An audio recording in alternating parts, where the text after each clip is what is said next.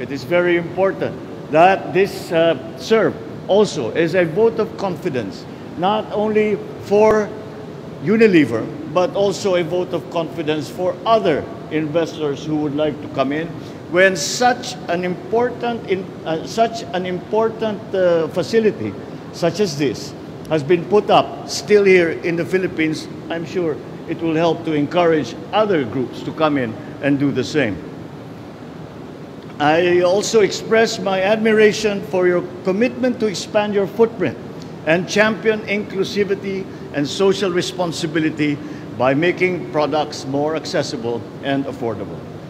Let me thus assure you of the government's unwavering support for your company's expansion and sustainability plans here in the Philippines, as well as for your just and humanitarian causes that benefit our citizens and communities.